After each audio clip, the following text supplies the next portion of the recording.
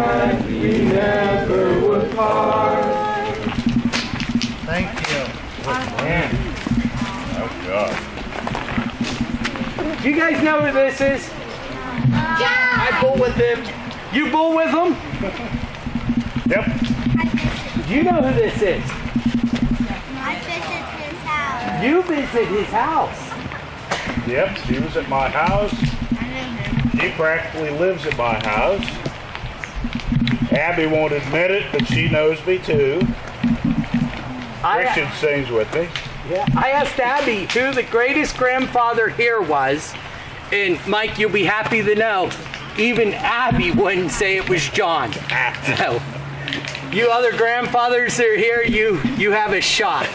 So, your own granddaughter. Hey Abby, who's the best granddad in the world? Name him by name. Let's see, what's your opinion? What's your opinion, Abby? I don't have one. I'm not surprised. Ask me who the best granddaughter is. I bet you can answer this. I can. Who is the best granddaughter, John? Holly. No, I don't have a favorite. Almost forgot this. I guess I'm like you are with the grandpas. I can't have a favorite. Would someone tell John what we've been talking about this week? Plug in, power up, and press play. Minecraft. Minecraft. How many of you think John plays Minecraft? Easton, do you think John plays Minecraft?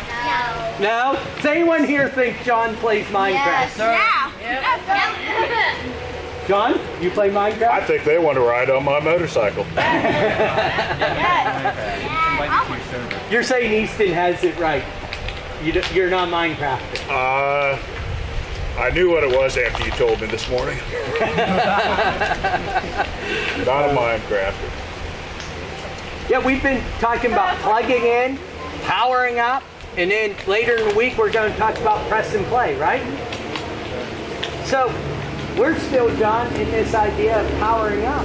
And we've been talking about some different ways that we power up. And one of the things that we want to do this week is give you guys things to take home with you that you will be able to say for years to come, hey, if I do this, it'll make my life better. Mm-hmm. Hey, John's been able to help me with that, with driving, right? It's something you have to do when you're driving. We've had an experience. We have.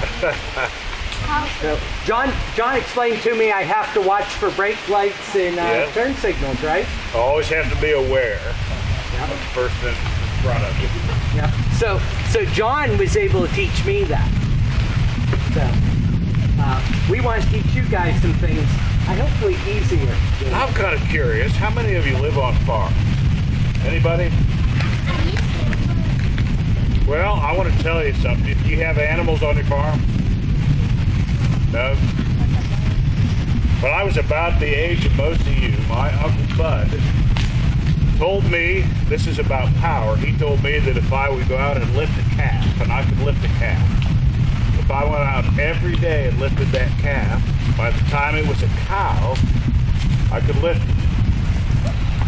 You think it happened? No. What, you lift it every day? I got discouraged after I couldn't lift it. It was still a calf. It was just a little bigger calf. Gotcha. The calf is probably too fast. Well, what do we call something if we want to describe power? It has how much what? Horns? Horse. Oh, horse. I didn't hear you. Thank you, Christy. You're right. Horsepower, right? Absolutely. Horsepower. Why do we call it horsepower? Because it's more, because as much as a horse pulls. As much as a horse would pull.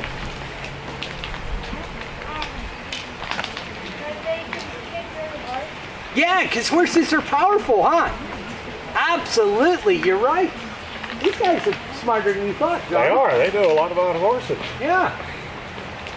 Well, with Powering Up Day, we're going to talk a little bit about horses, aren't we? You know a lot about horses, Mike. I know a little bit about horses. You know a lot about horses. You know what this is? I I do. A belt? It's not a belt. A bridle. What is that, Chloe? A bridle. A bridle. What is on, I do. what's on that? Raiment. Now, what's on the bit there? Yeah, this stuff right here.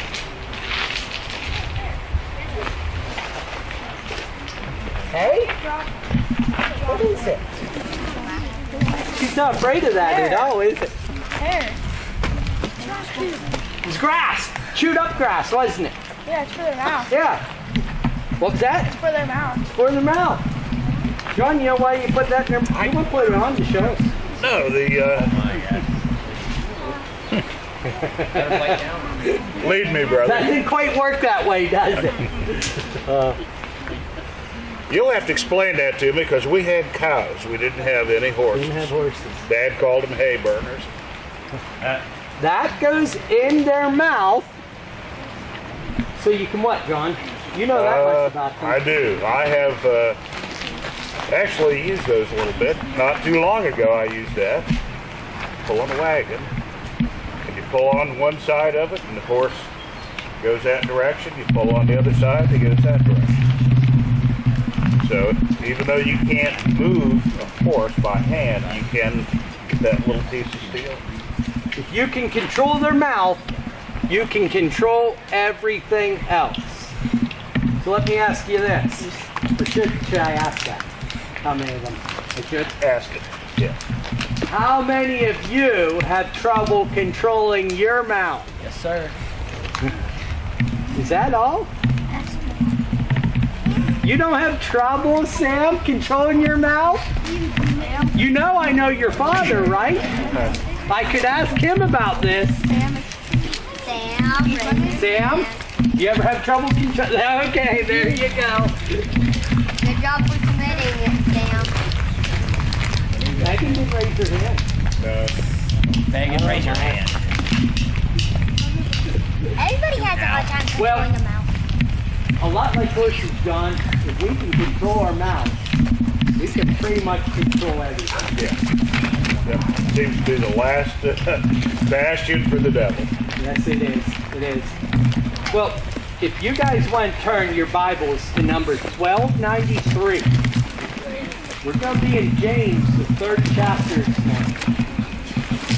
James 3. That's page 1293. What chapter? James 3, chapter 3. You see Catherine?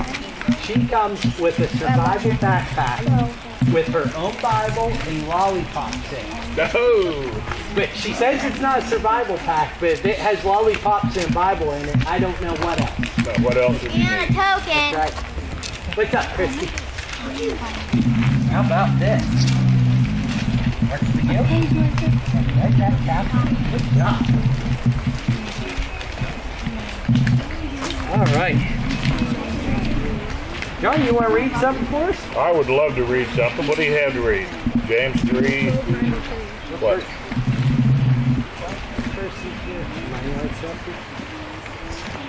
James 3? Oh, yeah. Verse 3 talks about bits in the mouths of horses. James chapter 3 and verse 3.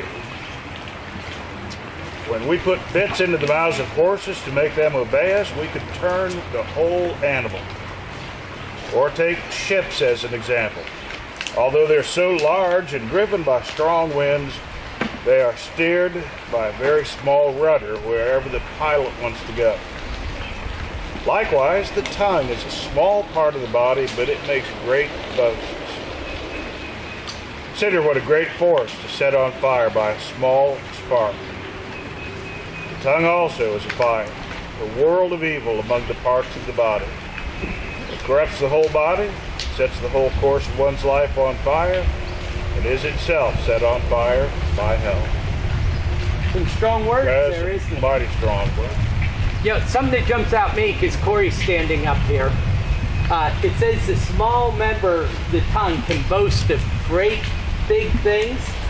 Corey and I kind of got ourselves into a situation this week, didn't we, Bailey? Corey and I kind of got ourselves into a situation this week, didn't we? Yeah. Where our tongue's supposed to have something a little bit bigger and we were able to fulfill. Oh yeah, what we want. Yeah. You able to hear that? Go ahead and tell the camera what happened, Bailey. Why me? No, Ben. Bailey can go ahead. No, Ben can. Okay, me and Bailey were up against Corey and Mike and tug of war. And we happily destroyed them. And we happily destroyed them, yes. Is that true, Mike? It's a true story. True story. So you let them win? Did we let them win, Corey? I don't think so. The best part of it, I just couldn't do it anymore. I told Michael behind me, I'm like, I can't go any further. You know what I told him? What we agreed upon, let's count down.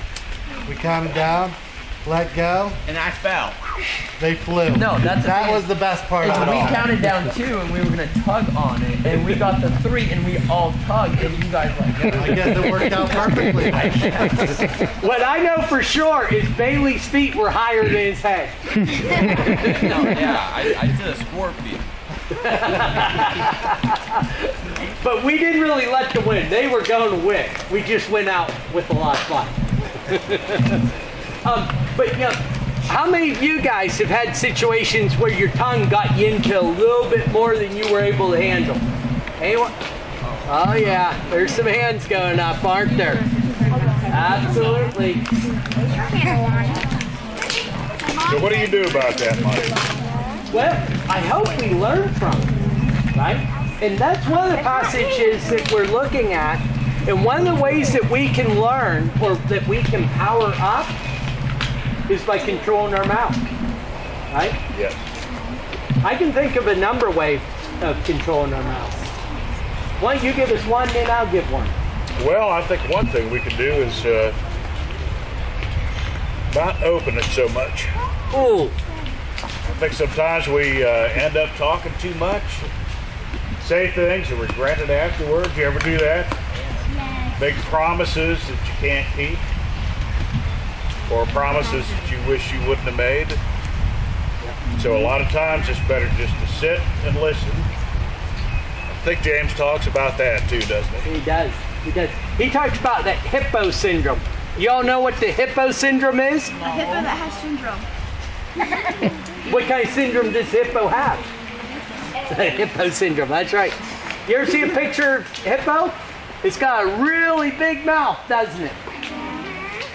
And what do his ears look like? Those wee little tiny things. I suffer from hippo syndrome sometimes, a lot of times. I think another way that we can harness our tongue and power up by controlling our tongue. Corey talked about one yesterday about the kind of language we have that we use, which is very, very helpful. But I'll mention the kind of language we use when we address one another. And I think, Corey, you touched on this yesterday, didn't you? About how we talk to each other. We can either build people up or we can tear them down. And it's easy to tear down. It kind of comes natural to a lot of us. Why do you think we do that, Mike? Well, do we think it'll make ourselves look better? I think that's the big part of it. If I could make you look smaller, I could make myself look bigger. Which, it doesn't work out that way in reality, does it? No. No, it doesn't. Yeah. How many of you would like to be known as people who build up?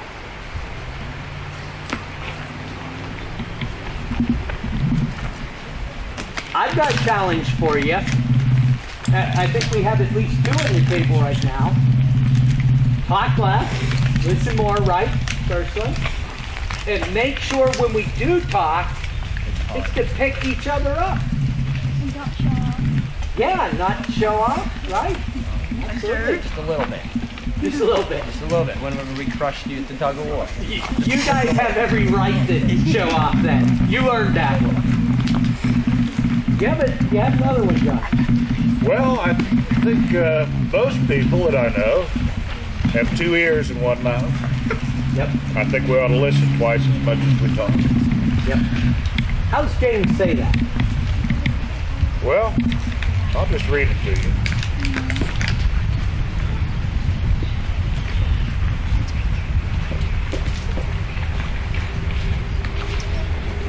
My dear brothers and sisters, take note of this. Everyone should be quick to listen, slow to speak, and slow to become angry.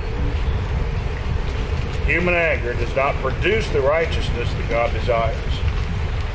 And why do you think he puts anger in there with this? Well, when we get angry, we tend to talk a lot, don't we? We do. We say some pretty awful things. And you guys ever heard of road rage? Yeah. What is it? Get mad and car in front of you. Yeah, sometimes it gets so bad, sometimes people get killed by another person from road rage. And it just, if you keep talking and not listening, anger takes over and bad things happen. Well, if you guys remember, we talked about one other thing yesterday. It was about wisdom, right? And James, this chapter in James kind of ends with an idea of wisdom, doesn't it? Yes, it does. And it ties together this idea of powering up and how it is we power up and tying our tongues right into it, doesn't it? If you're still there in 1293, I think we're going to look at verses 13 through 18. Would you like me to read that? Go for it. Who is wise and understanding among you? Let them show it by their good life, by deeds done in humility that comes from wisdom. But if you harbor bitter envy and selfish ambition in your hearts, do not boast about it or deny the truth. Such wisdom, and this word wisdom is in quotes because it's not really wisdom. This wisdom does not come down from heaven, but is earthly, unspiritual, demonic. But where you have envy and selfish ambition, there you find disorder and every evil practice. I'm going to let you read the good part of that. Oh man, you are so kind. So that's the things the world tells us, right? Beating up each other, basically, like we talked about. But here's the good wisdom in verse 17. But the wisdom that's from above is first pure and peaceable, gentle, open to reason, full of mercy and good fruits, impartial and sincere. And a harvest of righteousness is shown in peace by those who make peace. So, I'll let you conclude in a moment, but I'll give you one last point on these verses. And it's a phrase that we talk about in our household a lot with our children. And it was one of the phrases in there, was a lot of good stuff, but open to reason. What's that mean? Anyone have an idea what open to reason? Tell me, Ben. Being able to compromise. Being able to compromise would be part of that, yeah. Being able to listen and think about what someone else says, right? Right. Which may lead to compromise. You know what we're tempted to say a lot when an adult or someone else tells us, hey, don't do that, or that's not the way it's done? And sorry's a good one. How many of you are ever tempted to say, I know? I say it. You do. I say it all the time. You're not tempted, you just say it. Yeah. Hey, you ever say that, John? I know I do, yes. And I know I do. But you know what happens when you say that? And we talk about this in my household a lot. All learning comes to an end right there. There's no chance to get any smarter. There's no chance to learn anything. There's no chance to better yourself. It ends right there. Get rid of that phrase. Be open to reason. And I'm going to conclude, just kind of embellish that a little bit. One of the things that people tend to do if somebody does something that you don't agree with, and I'm looking at Megan because she knows exactly who I'm talking about here. That's stupid. You ever say things like that? What happens when you say that? There might be a really good person that just wants to get away from you. They might have some really good things to share with you that you will never hear because that cuts off communication right away. So I would just encourage you not to do that. And we think things like that a lot. Well, that's just stupid. End of conversation, end of friendship. Probably be a lot better off to say, why do you think this? And listen. Great advice. Great advice. So guys, as you think about powering up this week, think about using your tongue to power up and help those around you. As we close, after John's prayer, we're going to ask John to pray, but don't jump up. We have some instructions for you before we move on to our next phase, okay? Let's pray. Father, we do thank you for this day. Thank you for these wonderful surroundings here, for nature that you've created. Thank you for each person that's here. Father, I ask you to bless them. I thank you for Mike and for all the adults that are here working, and just the care and love and concern they have for these young people. Father, we thank you so much for your Son, Jesus, the avenue of prayer that we have through him. And we pray in his name. Amen. Amen. All right. Start walking down the road, carrying such a heavy load. Sinner, lay your burden down, 'cause I'm walking on heaven's road. And when you're walking on heaven's road, I'm gonna lay down my heavy load. Jesus said he'd walk along with me. Praise God! Glory, hallelujah! I'm singing all the way, got sun shining every day. Won't you come along and join me on that heaven's road? Young folks walking hand in hand, singing with the angel band. Old folks sing so tired of war, they're walking on heaven's road. And when you're walking on heaven's road, gonna lay down my heavy load. Jesus said he'd walk along with me. Praise God, hallelujah! I'm singing all the way, got so shining every day. Won't you come along and join me on that heaven's road? Ain't no tears, no crying there. Ain't no sadness anywhere. Ain't no need to shed a tear. Just walking on heaven's road. And when you're walking on heaven's road, I'll lay down my halo. Jesus said he'd walk along with me. Praise God! Hallelujah! I'm singing